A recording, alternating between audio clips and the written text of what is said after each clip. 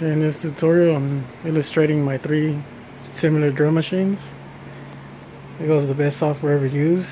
This is the one right below it, version 1.5. This is the last version they made. This is probably the best software ever used in my life.